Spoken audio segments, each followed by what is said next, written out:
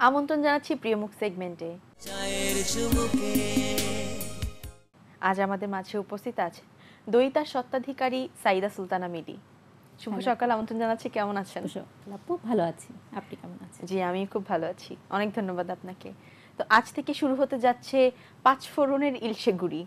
পাঁচফোড়নের ইলশে গুড়ি সম্পর্কে আমাদেরকে একটু বলবেন এবং কি কি আয়োজন রয়েছে এতে? পাঁচফোড়ন হচ্ছে আমাদের একটা নিজস্ব উদ্যোগ। পাঁচফোড়ন নামকরণের পেছনে কারণ হচ্ছে পাঁচফোড়ন মশলা হিসেবে খুব জনপ্রিয়, যেটা হচ্ছে খাদ্যের স্বাদ বাড়ায়। সেভাবেই আমরা পাঁচজন উদ্যোক্তা একদম আমাদের পিওর দেশীয় প্রোডাক্টের নিয়ে যারা আমরা কাজ করছি, এরকম পাঁচজন উদ্যোক্তা মিলে আমরা আয়োজক হিসেবে প্রথমবারের মতো পিওর দেশীয় একটি এক্সিবিশনের আয়োজন করছি। সেই ক্ষেত্রে চিন্তা ভাবনা থেকেই আমরা আমাদের এই আয়োজনের নাম করেছি পাঁচফোড়ন।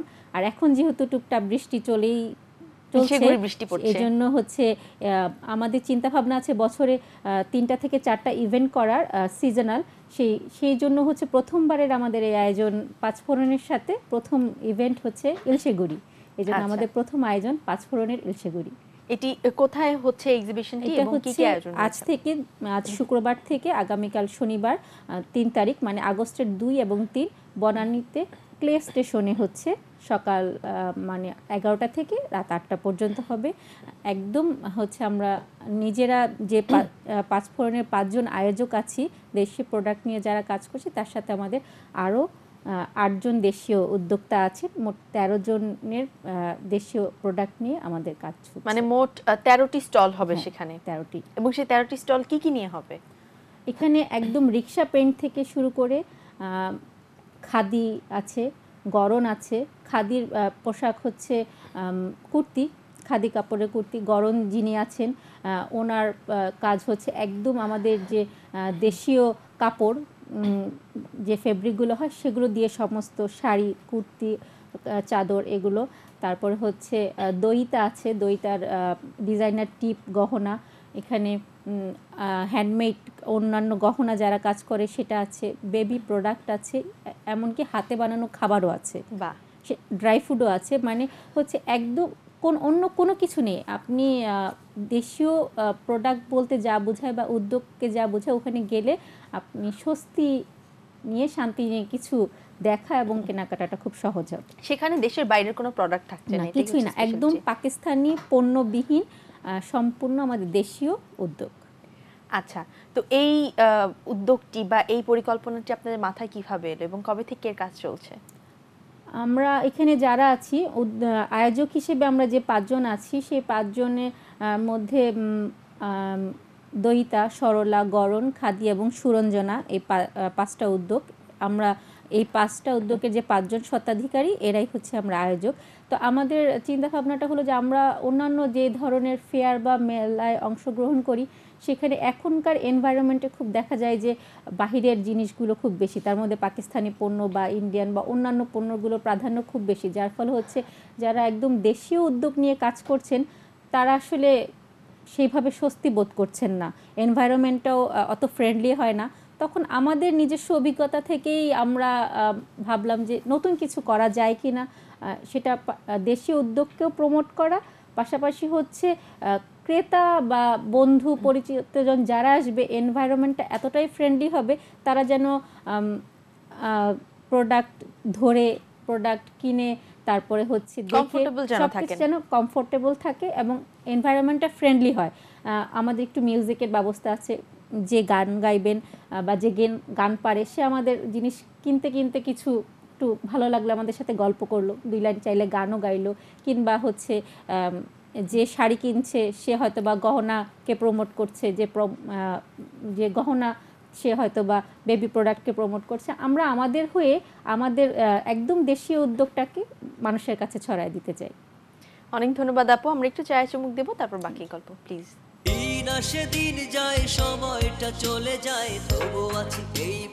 একজন নারী উদ্যোক্তা হিসেবে যখন প্রথম দইতার শুরু হয় বা দইতা আপনি শুরু করেন, তখন কি কি বাধা বিপত্তির সম্মুখীন হতে হয়েছিল? দইতার কাজ শুরু হয় একদমই হচ্ছে নিজস্ব চিন্তা ভাবনা থেকে কিছু আলাদা কিছু করব এই ভাবনা থেকে, একদমই নিজের জায়গা থেকে। সেক্ষেত্রে মনে হয়েছিল যে দইতার প্রোডাক্ট মূলত হচ্ছে ডিজাইনার টিপ আর হাতে বানানো গহনা। তো একদম একটু আলাদা চিন্তা ভাবনা, যেটা হচ্ছে অন্যের কাছে একটু ব্যতিক্রম হবে, সেই চিন্তা ভাবনা থেকে এই দইতার কাজ শুরু। দইতার মূল প্রোডাক্টই হচ্ছে ডিজাইনার টিপ, আর হচ্ছে গহনাগুলোর মধ্যে দেশি মানে হচ্ছে ফ্যাব্রিক দিয়ে করা গহনা আছে এবং হচ্ছে বাইরে থেকে ইম্পোর্টেড বেস দিয়ে করা আছে। আর আমাদের সাথে দইতার পাশাপাশি আছে হচ্ছে সরলা এই উদ্যোগে, মানে তার আছে রিক্সা পেইন্ট নিয়ে কাজ, সুরঞ্জনার আছে শাড়ি নিয়ে কাজ, গরন আছে, তারপরে হচ্ছে খাদি আছে, টেন্টারিল আছে, বোকা বাক্স আছে, পিওর বাংলাদেশ আছে। এরকম আমরা 13 জন এখানে আছি। হ্যান্ডিক্রাফটসের কাজ করা বা হচ্ছে দেশীয় প্রোডাক্ট নিয়ে কাজ করতে গেলে মূল বাধাই হচ্ছে বাজার এবং হচ্ছে পারিবারিক কিছু বাধা থাকে। সেক্ষেত্রে হচ্ছে দেশি উদ্যোক্তা যারা কাজ করে বা তাদের দেখা যায় যে কম্পিটিশন অনেক বেশি, কিন্তু তারা যে শ্রম দিয়ে কাজ করে বা প্রোডাক্টের কস্টিং সেই তুলনায় কিন্তু বাজার অত সম্প্রসারিত না। আবার হচ্ছে অন্যান্য প্রোডাক্টের ক্ষেত্রে দেখা যায় যে সারা বছরের যে একটা চলতি ভাব আছে, দেশি জিনিসটা হচ্ছে সিজনাল। আবার অন্য দিক থেকে যদি আমরা চিন্তা করি, এখনকার ট্রেন্ড অনুযায়ী দেশি সাজসজ্জা মানুষ খুব পছন্দ করছে, দেশি শাড়ি তার সাথে ম্যাচিং করে হয়তো একটা সেই রকম একটা টিপ গহনা। তারপরে হচ্ছে আমরা এখন খাবারের ক্ষেত্রেও হচ্ছে বাসায় বানানো হোমমেড খাবারটা দিচ্ছে সেটাও খুঁজি, এবং হচ্ছে ছোটো বাচ্চার ক্ষেত্রে জামাটাকে বাসায় বানাচ্ছে। তো এই ক্ষেত্রে এখন একটু চিন্তাভাবনা চেঞ্জ হওয়ার কারণে দেশি প্রোডাক্ট এবং দেশি উদ্যোক্তাদের একটা ভালো একটা পজিশন আছে এবং মানুষের কাছে ভালো একটা কি বলে মনোভাব আলাদা তৈরি হয়েছে।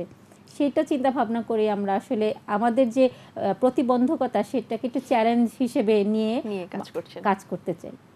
অনেক ধন্যবাদ। ATN বাংলা এবং দর্শককে যদি কিছু বলতে চান। ATN বাংলার সকল দর্শকদের আমাদের বনানীর ক্লে স্টেশনে 5 ফোরনের ইলশিগড়িতে আজ এবং আগামীকাল এই 2 দিনে দাওয়াত রইল। আপনারা আমাদের এক্সিবিশনে আসুন এবং দেখুন দেশীয় উদ্যোক্তারা কিভাবে দেশীয় প্রোডাক্ট নিয়ে আপনাদের পাশে আপনাদেরকে সাজাতে চাইছে। আরেকবার অনেক ধন্যবাদ আপনাকে, আমাদের চায়ের চুমুকের পক্ষ থেকে অনেক শুভকামনা রইল। আপনাকে অনেক ধন্যবাদ। দর্শক, আজ এখানেই শেষ করছি। দেখা হবে আগামীকাল নতুন কোন অতিথির সাথে। সে পর্যন্ত সকলে ভালো থাকুন, সুস্থ থাকুন, আমাদের সাথেই থাকুন, দেশকে ভালোবাসুন। চায়ের চুমুকের এই এপিসোডগুলো ইউটিউবে পেতে youtube.com/ATN বাংলা প্রোগ্রামে গেলেই পেয়ে যাবেন। সাবস্ক্রাইব করে সাথে থাকবেন। আল্লাহ হাফেজ।